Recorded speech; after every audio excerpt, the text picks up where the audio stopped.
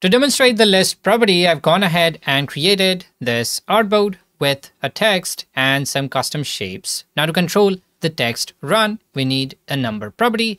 I can go to the data tab, add a view model. Let's give it a name. And inside of the view model, I can add a property of type number.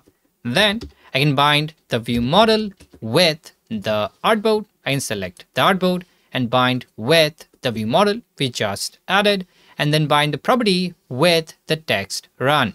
And go back to the hierarchy, expand the text layer, and select the text run inside and bind with our number property using the pick web icon. Notice we get an orange outline around the text run input because of an unsuccessful data bind. That's because we are binding the number input with the text run. Instead, it expects a string value, that is a text. So we can convert the number property to string as well using the string converter. I can add that, and then I can go ahead and check round decimals to 0 places as well, and then go back to the text run, right click on the input, update the bind, and from the data bind menu, I can add the converter as well, converting the number to string as required by the text run. With that setup, I can go ahead and start the state machine. And if I change the properties value, I will change the text run as well.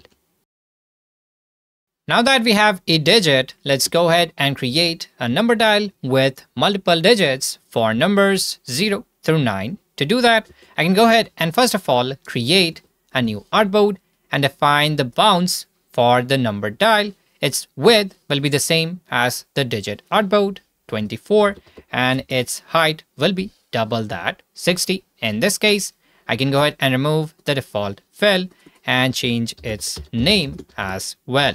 Then I can bind this artboard with a new view model from the inspector panel and click on the plus icon. It will add a new view model and bind that to our artboard as well at the same time. I can give the view model a name as well.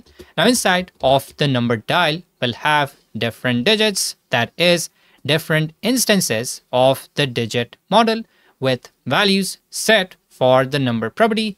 Say we'll have an instance for the number 0 with the number property set to 0 as well. And then we'll have another instance for the number 1 and the property here will be set to 1. Similarly, I can create different instances for different numbers. Now instead of adding 10 different properties to the number dial model, that is a new property of type digit for each number, I can simply add a list with the same. That is, I can go ahead and add a single list property. Let's call it digits. Inside of the list, I can add a list item like this. And for each list item, you can give it a name, select the model, and set the instance as well like this. So we have the first list item for the number 0. Similarly, I can add another list item for the number 1, set the model, and set the instance as well like this. I can go back to the digit view model and add 2 more instances for the number 2 and the number 3. Let's go ahead and set the properties value accordingly as well.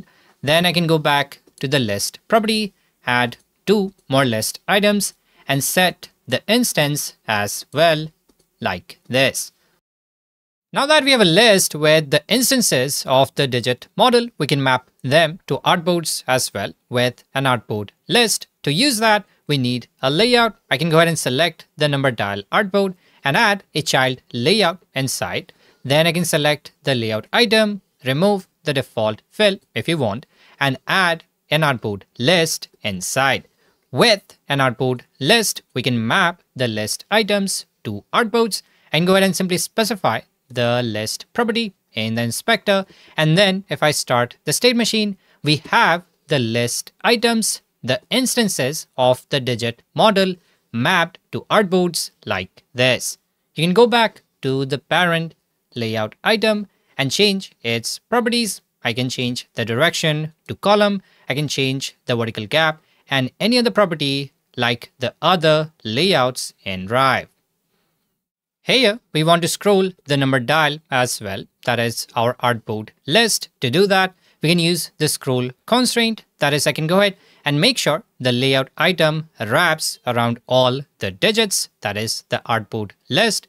To do that, I can set the height instead of filling the available space. I can hug the contents inside. That is, wrap around all the content.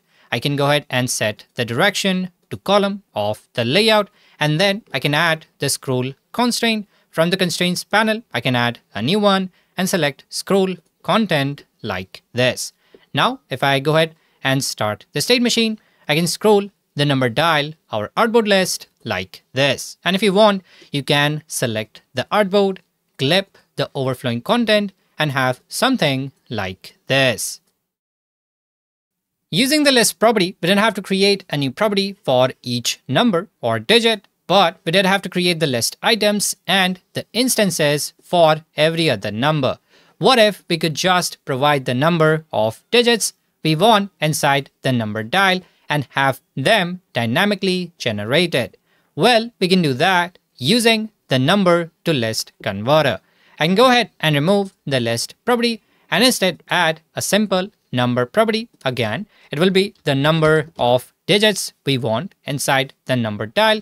I can set that to 10, say 0 to 9. Then I can go back to the artboard list and set that as the property. Of course, we get the exception because we're trying to set a number property in place of a list. So we have to convert that as well. I can go ahead and go back to the data tab and add a new converter, number to list. All we have to do here is define the model to use to generate new list items. That will be the view model instances. In this case, we want instances of the digit model. It will use the default instances for the list items. I can go ahead and now set that as the converter. I can right click on the property, update the bind and set the converter as well. Now, if I go ahead and start the state machine, we get 10 digits inside the number dial. Now here comes the fun part. By default, as I mentioned before, it uses the default instance of the provided model to create the list items. That's why every digit in the number dial has the number 0. What if we could access the position of the artboard in the artboard list? Well, we can do that as well with the list attribute index in this case.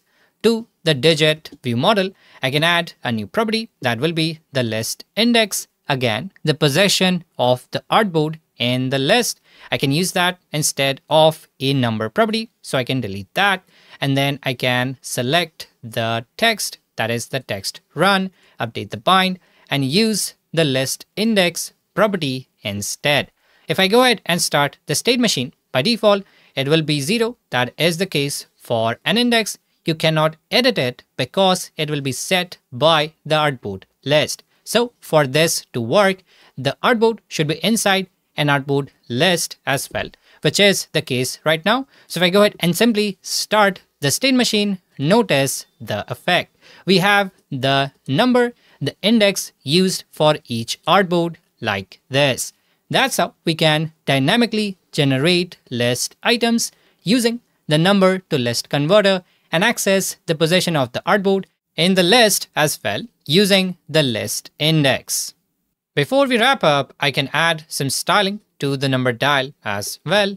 I can add another child layout to the artboard and use that as a container for our layout, that is the scroller with the artboard list. I can put that inside the container, and instead of using the artboard for clipping, I can use the container layout instead. I can enable clipping on that and apply the styling to the same and change its background color.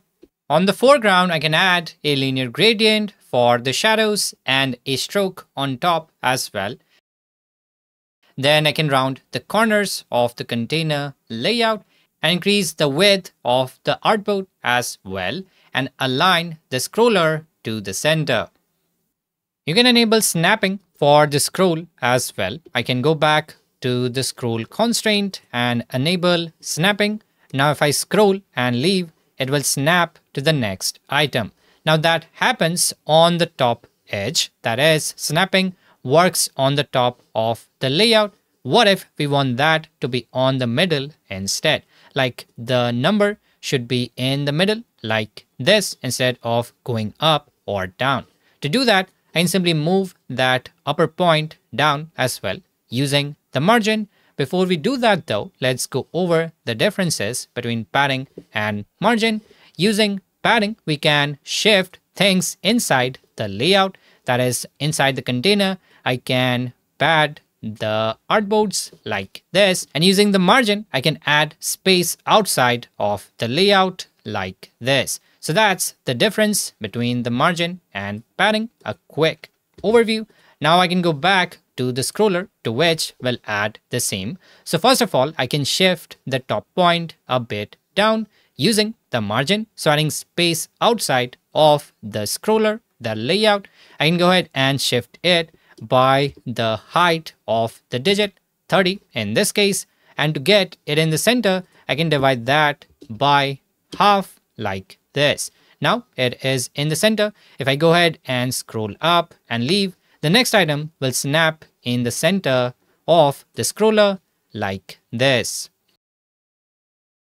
And if I go to the last item, you will notice it does not come up because it ends here. So it will stick to that point as well. Instead, you can go ahead and add some space in the bottom as well for the snapping to work for the last item. Now here, if we add margin, that is spacing outside of the layout, it won't work. We want the spacing inside the layout, the scroller in this case. So I can go ahead and use padding instead. On the bottom, I can add the same amount, that is half of the height, and we get the same like this. So that's a small tip using which you can shift the snapping position of the scrollers like this. If you want, you can create lists with the number dials as well and add them to layouts like this. That's how we use lists in Rive.